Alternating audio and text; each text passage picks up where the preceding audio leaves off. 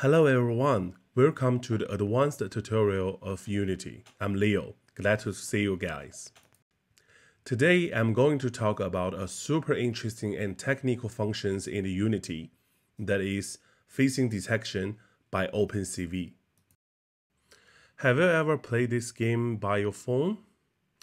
This was a really popular game on your smartphone, and you can see lots of video in TikTok that people are moving their heads to play this game, which is really fun. In Unity, we can also utilize the face detection functions by OpenCV+. So, what is OpenCV? OpenCV is a library of programming functions mainly aimed at a real-time computer version, originally developed by Intel. The library is cross-platform and free for use under the open source BSD license, and it also supports the deep learning frameworks. You can easily access the OpenCV Plus in the Unity Asset Store. Remember, it's free. In this video, I will tell you how to use OpenCV Plus to detect human face in Unity. I will teach you step by step, so take it easy. After that, I'm going to talk about how to apply the OpenCV Plus to the actual game. At the end of this tutorial, we will also discuss the topic about the face detections, the limitation of the OpenCV, and some reflection of the process of my learning. Now let us start to create a demo to show how to use OpenCV in Unity to detect human face. Firstly, we open the Unity editor. And then open the Asset Store. We can also find lots of really good templates and assets. Some of them are free, so you can use it to practice. Search the OpenCV Plus Unity and download it.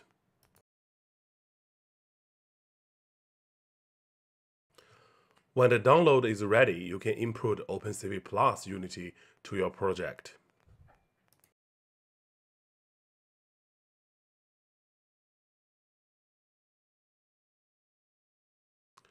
And you will see the console will promote an error because of the unsafe code.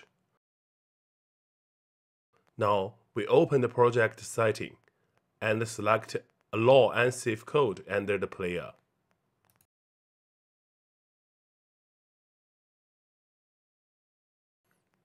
Now, all the preparation work has been done. By the way, this asset provides lots of samples that you can use to practice OpenCV Unity. If you have time, you can use it. Now, we have to create a new scene. Just pick up the name as you like for your project. I named Face Detector.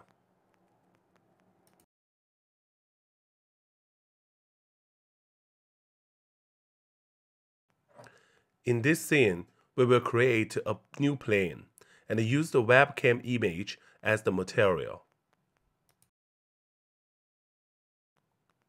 And then I will add a new script, face detector, to this plane.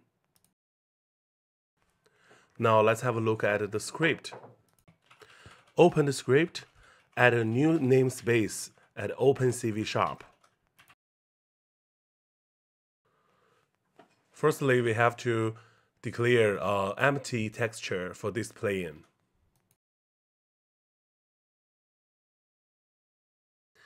And then we create an array to store the list of webcam devices.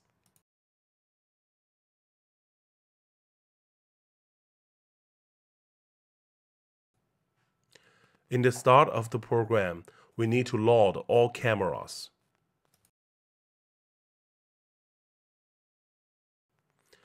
In my case, the camera I want to use is the first one in the list, which is the device 0.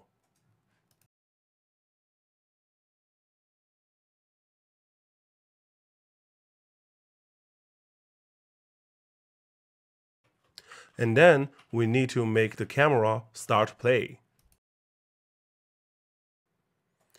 Under the update, we need to use the webcam texture as the render texture. Okay, now let's have a look at the running of the script.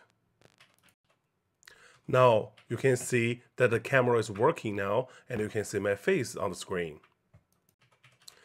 But the next question is, how do we pass the frame to OpenCV and recognize the face in the camera? Firstly, we need to declare a cascade classifier, which is a pre-trained classifier officially provided by OpenCV. We need to put the file under Asset and load it. And then we need to create a new OpenCV mat to store the current frame. After that, we need to create a new function, find a new face. And then we pass the frame. Under the find a new face, we use cascade to detect whether there is a matching image in the frame, and if there is, store it as faces. Now, we need to pass the frame to this function, and then we use the defaulted scale factor and minimum neighbor. We set the detection type as scale image. When detecting the face, we print the coordinates of the first face in the console. This part has been almost done, so let's test it.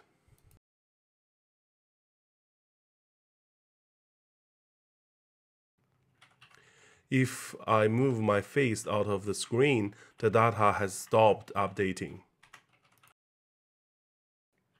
So we get the coordinates of the face. But can we directly see how it is recognized? Firstly, let's comment out the previous render. And then declare a new rectangle to store the face. Here I call it my face.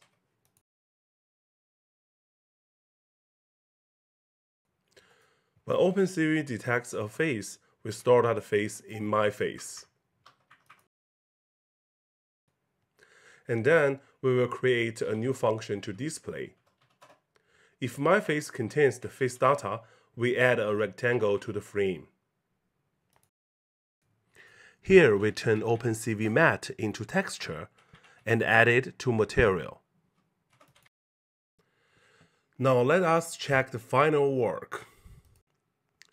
When you can see the blue rectangle on my face, which means my face has been successfully detected by the system. Now, I'm going to talk about how the OpenCV can be applied in the actual game. I have made a sample game by using OpenCV plus Unity. As you can see, the player needs to move the head to avoid the water pipes. If you collide with the water pipes, the game is over. To make this game, I prepared some basic objects in advance, such as background water pipes and game age. The code is very simple. All the scenes will move to the right at a constant speed.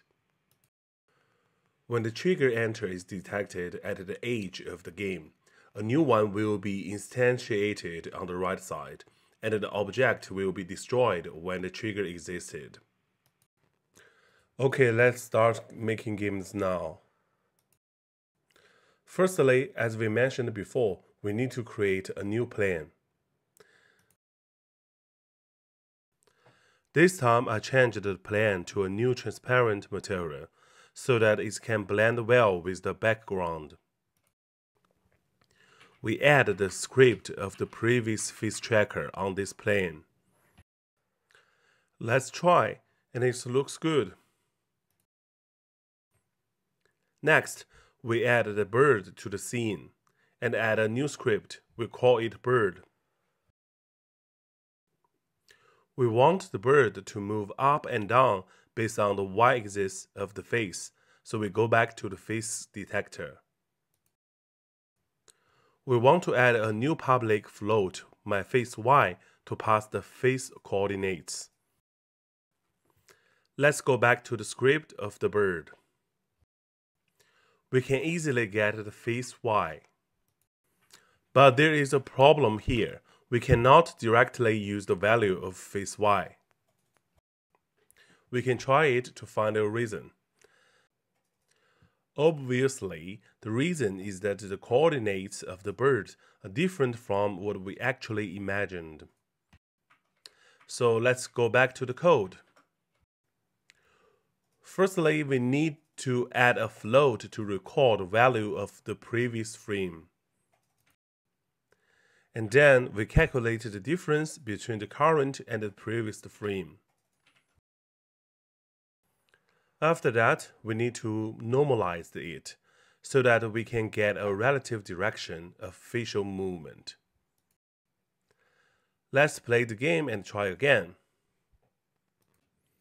Now we can use our face to control the movement of the bird.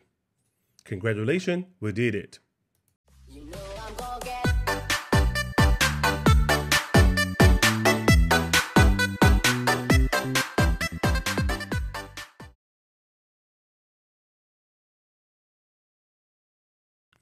There are many advantages of using face detections in the game design.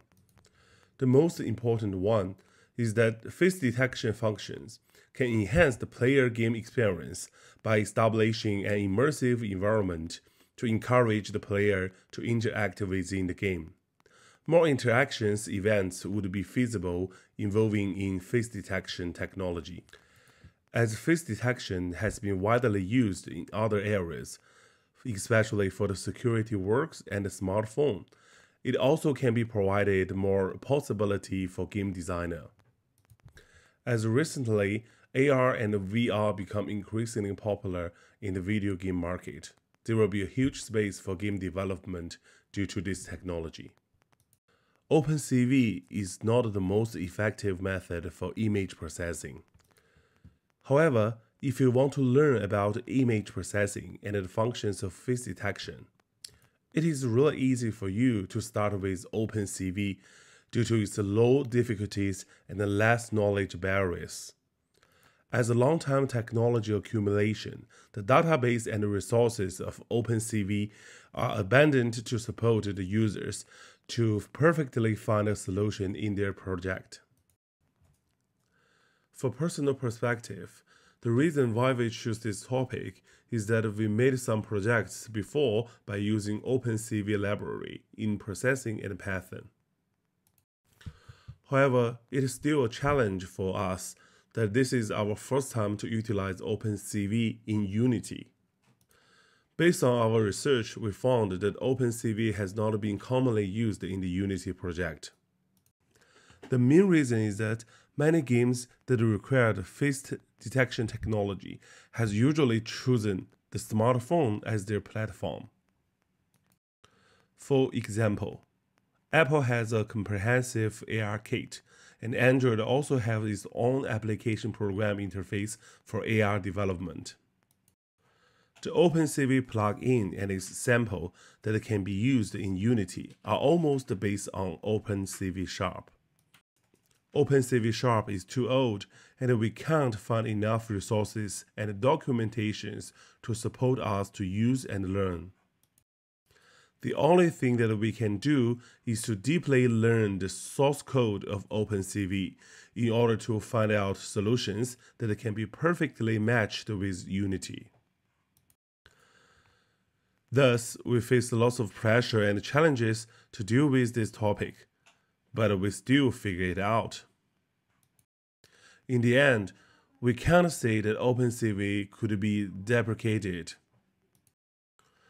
As for many special hardware equipment, OpenCV could still provide high quality and effective support. We believe that when AR or VR become an important component for a game platform, OpenCV will play a significant role in the future. This is the end of the tutorial. Thank you for watching.